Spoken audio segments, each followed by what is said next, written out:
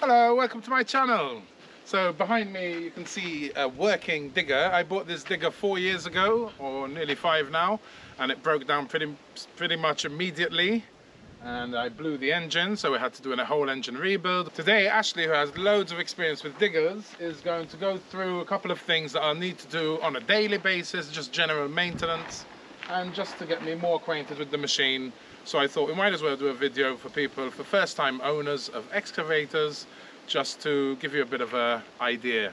Ashley, I hear my digger has nipples. Yes, it does. Grease nipples. Lots of them. I don't know how many it has. You basically need, you need to grease your machine. It's the lubrication system. If you're working your machine and you're getting a squeak, it needs grease. Okay. It should be greased to avoid squeaks, because squeaks are 2 bits of bare metal, and that's not what.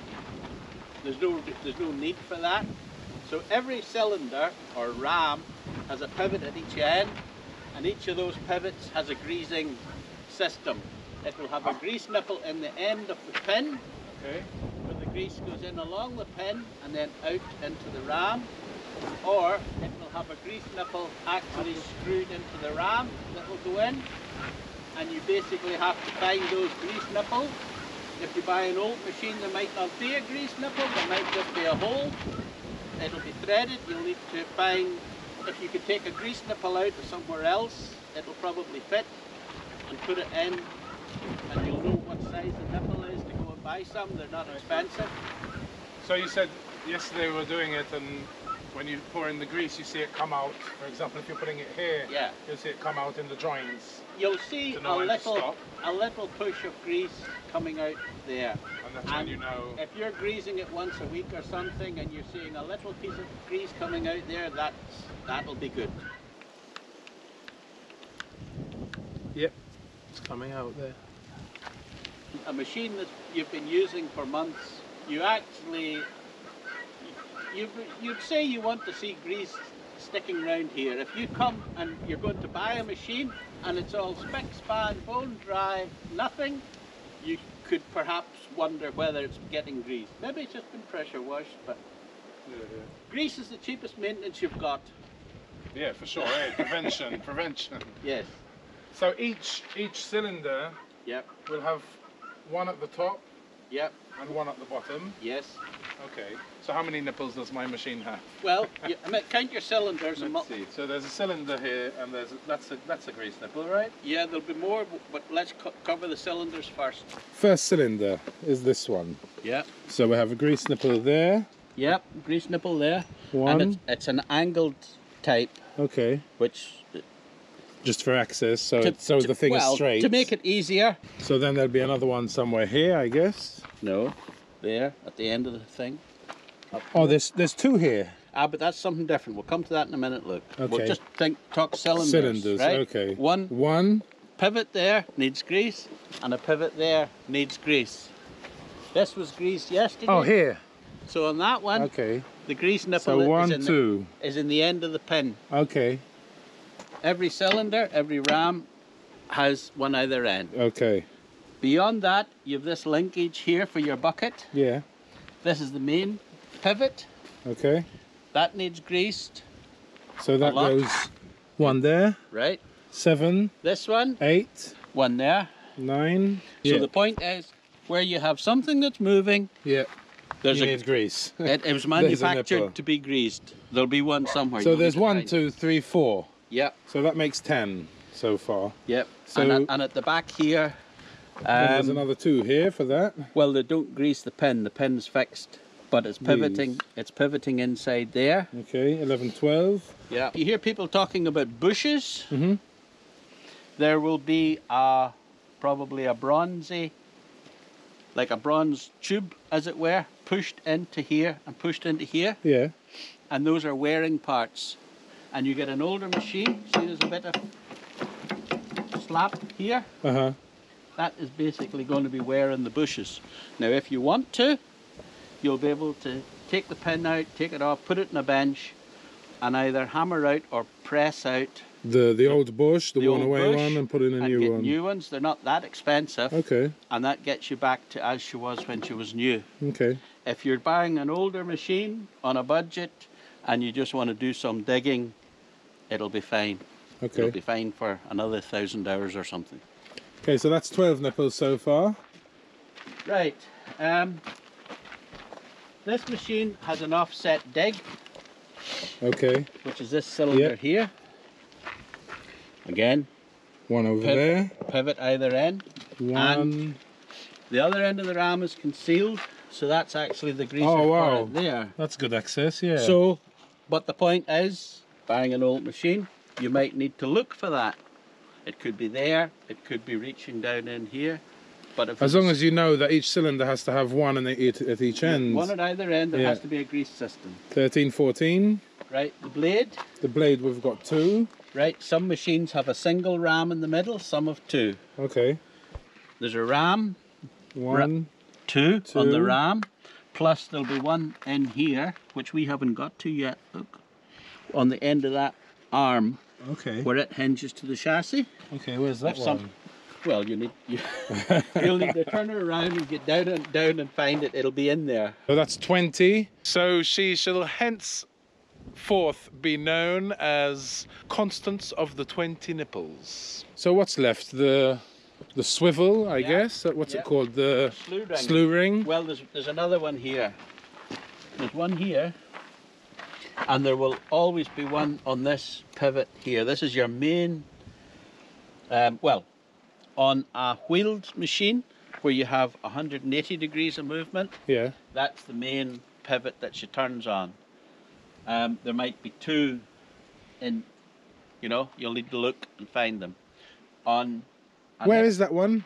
Well, there's one there. Oh yeah, I see it. So the pin will be fixed in this part and swiveling there, but there'll also be one up here. It might be around the other side. Okay. You need to look for them. Oh, here it is. It's here. Yeah, right. Yeah. Tracks. Right. On this machine and on older machines, if you take the little plate off, or there might not be a plate, there'll just be access. Uh-huh. Oh, we took that off last time you were here, eh? Yeah, there's a big screw thread in there, like a big heavy duty, big bolt. Yeah. And as you screw that, it pushes the idler. This is the idler here. Okay. It pushes the idler out to tension the tracks. Tighten the tracks. More modern machines than this Yeah.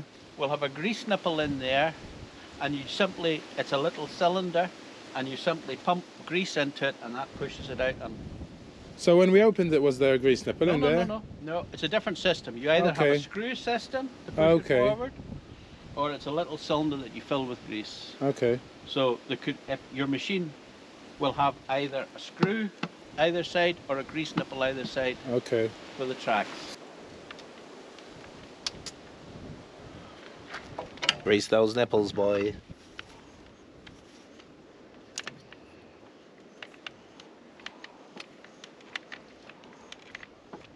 Yep, you see it?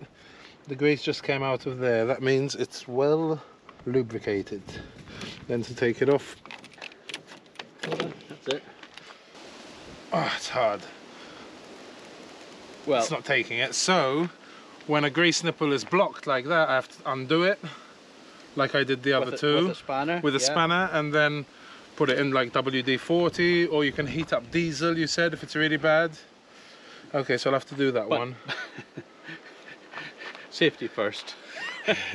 Try WD-40, and if that doesn't work, buy a new grease nipple. Okay. If you find that you can't get the end to go onto the grease nipple at all, it's probably just grit that's in that wee recess. Okay. So get a little screwdriver and scrape it out. The point is that when you grease her up, when you start work, you should actually see a certain blackness, or what happens is dirt sticks to the grease around here. Okay. And that's what you want to see. If you're not actually getting any sign of dirt or grease sticking here, she's not getting grease. Okay. If the other point about if you buy a machine and you're just doing this going round to start with, and you find a grease nipple that you can't get grease into, That suggests the last guy couldn't get grease into it either. And yeah, It is a major importance that you get something done with that to see Yeah. just what the score is.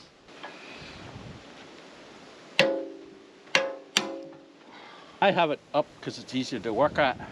Strictly, I suppose you should have it on the ground. it's cool. So now it's going to drop. It's going to swing to the front.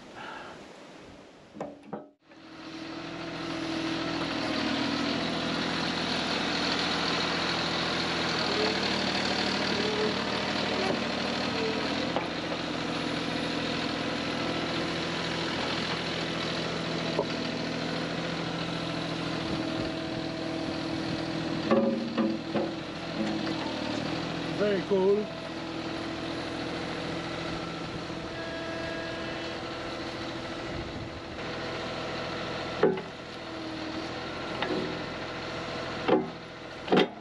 Boom.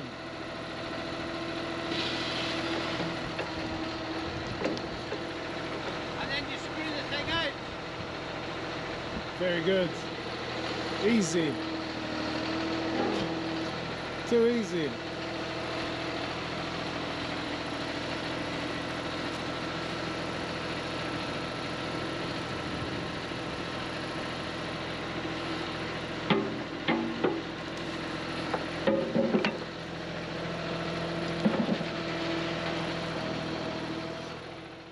Very good.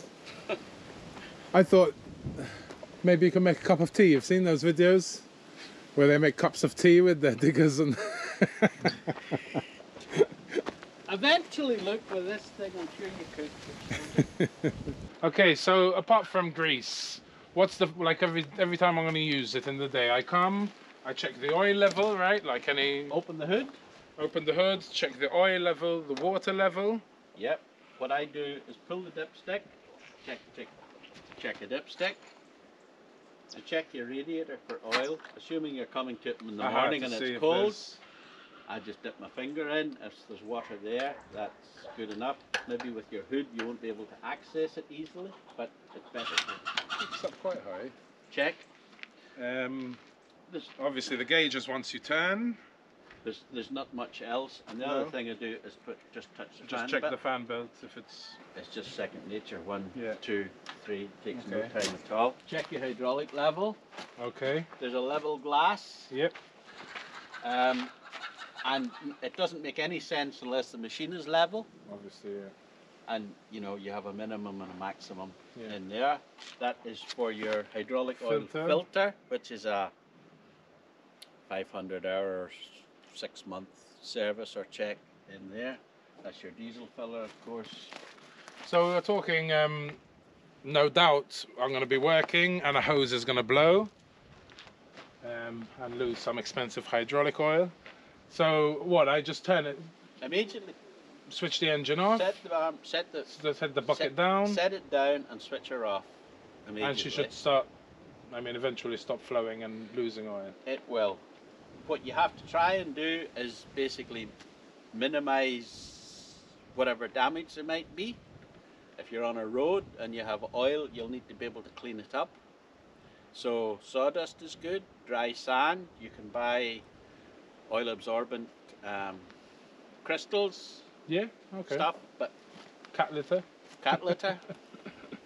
What about working with it? I mean, I'm going to obviously gain experience, hopefully, the more I use it, but if you're going uphill, should you have the blade at the back or the front, or the bucket obviously should most of the time be as low as possible? You need to think about your machine stability. So if you are on nice level ground, digging a little trench, your machine will be stable. But as soon as you start to go onto rougher ground and places you can't actually see, with bushes and things, Yeah. there can either be holes, boulders and all of that, or a tree stump. You think you're getting along fine, but you catch underneath with a stump, for example. You basically shouldn't be driving anywhere that you can't actually see what you're going into. And if you're going onto that kind of ground, treat your bucket like a walking stick. Yeah. And you basically walk along and dab and push with the bucket, and you know what's there. Feel it out. Not so much in Portugal, but in Scotland you can go onto bits that are nice and green and flat, but they're actually almost liquid, and if you don't actually know that and tap with a bucket, you can be getting bogged before you know where you are. What about getting bogged? Don't.